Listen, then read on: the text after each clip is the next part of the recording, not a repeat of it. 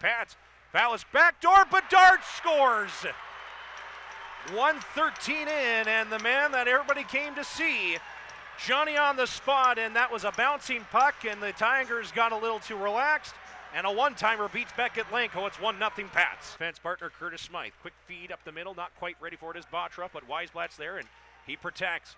Now cross ice, Bottroff with some room, lets it go, and he scores! Goals in 4 of his last 6 games. Escondido's on their feet at Co-op Place. It's 1-1. Bedard back though with Krebs. Here's Fosel in, right on, stopped by Lanco. The clear is Browns all over him and just fights him off to the point. Smythe lets it go. Redirect scores! Dallin Moline right at the side of the net. Tigers take their first lead of the afternoon. It's 2-1. Martin gives to Dallin Moline, who's got the go-ahead goal. Feeds the slide. Lindstrom kicking out the left pad is Sim with his best save of the period. Svozil, good hold at the point though.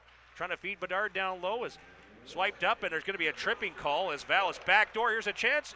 Trying to go D to D, and Svozil save. Rebound, Lanco the save. First, Suzulev cuts to the middle of the ice, drops for Bedard.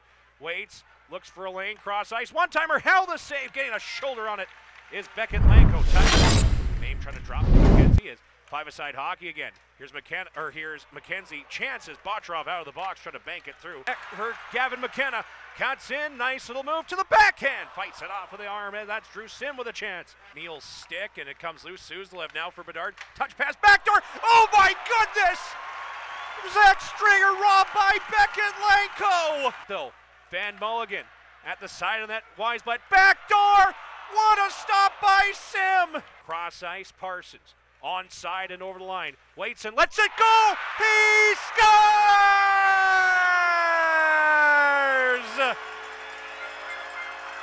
Now a nice move by Lindstrom to get free. Cuts in. Here's Lindstrom. Backhand. He's hooked. Penalty coming up to the Pats at 15.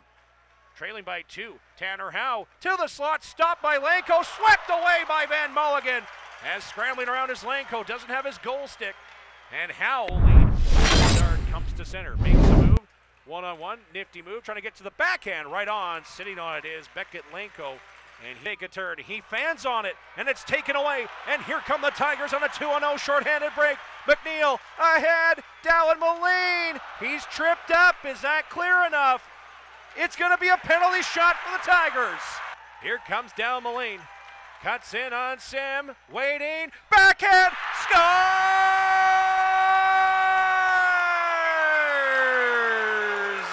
McKenna settles the puck down. He's going to walk into the slot. Lets it fly. Loose puck. Weisblatt scores!